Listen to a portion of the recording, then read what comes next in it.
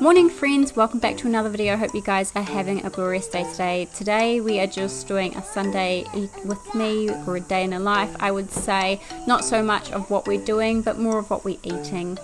And today is a good day because it's Sunday and church is always on Sunday.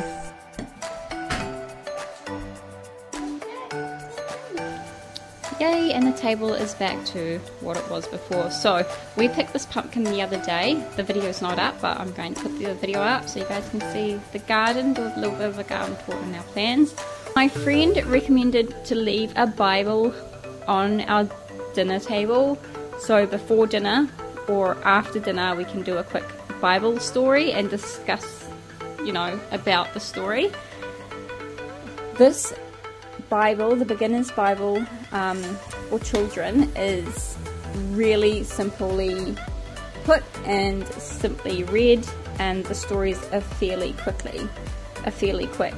So it's a good tip to have. Always put your Bible on the dinner table.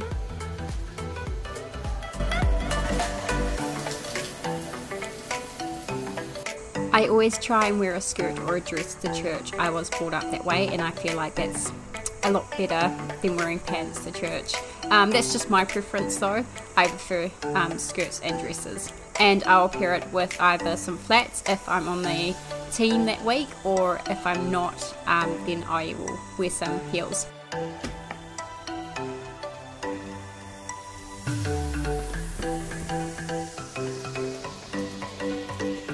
I have been loving the egg and avocado combo.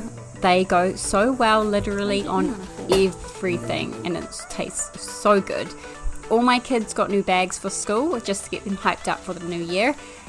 These bags are so cool. I love the design, I love the quality of them. They are quite on the pricier side. I think it was like between $60 and $70 per bag. But I wanted my kids to feel like they wanted to go to school, and they did. They wanted to show off their bags, they wanted to wear their bags, and I really like it when they are hyped for school. This is my youngest daughter's bag. It's quite small, but it fits a lunchbox plus clothes quite nicely. So in this we've got some peaches, custard, some granola, and some frozen blueberries. We absolutely love watermelon, and I got watermelon with our grocery shop. I got 3 medium-sized watermelons for $5. Generally they are $9 a kg, and during Christmas time I remember I got a watermelon that was $32, and that was the most I've ever spent on watermelon. But the kids love it and it's a great treat to have, so they will be having this in their lunch boxes. This is true to the word. If you guys get your kids involved in dinner, especially in the greens, they eat it.